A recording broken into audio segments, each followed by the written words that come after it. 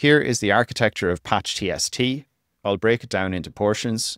Starting off, it's useful to identify here the input time series. So here might be the electricity demand for different points along a week, evenly spaced. And here are the output predictions of the next 4 points here. And as the name suggests, PatchTST, there is patching involved in how this model works.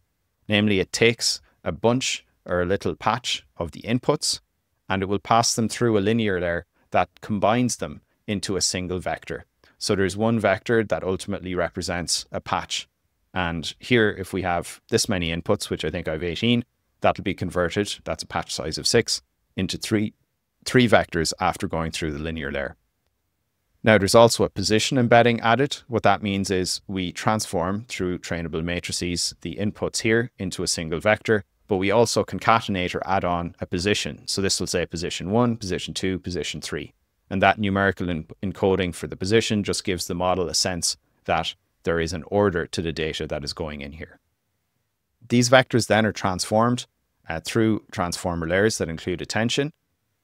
So we have the input patch embeddings converted into the transformed patch embeddings.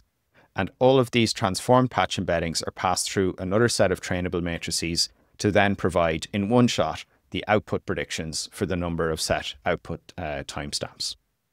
Notice that this is all single pass. We are not passing back the outputs to the input and iterating around autoregressively as is done in language models. Also notice that there are no tokens.